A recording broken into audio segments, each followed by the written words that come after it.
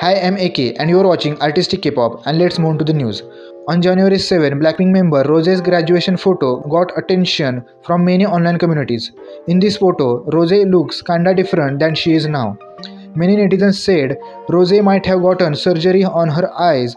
Her eyes looks smaller than they are now. Some also said her nose also looks different than it is now and her chin looks different too. Although some netizens also commented that much difference is nothing. Her eyes looks more rounder now, but that's just because of idol standards in Korea. Some netizens also said they don't find any difference in the photo, she just looks more cuter now. Because of the Korean standards, all these idols go through surgery to look more beautiful. There are a lot of idols who came forward admitting that yes, we have done plastic surgery.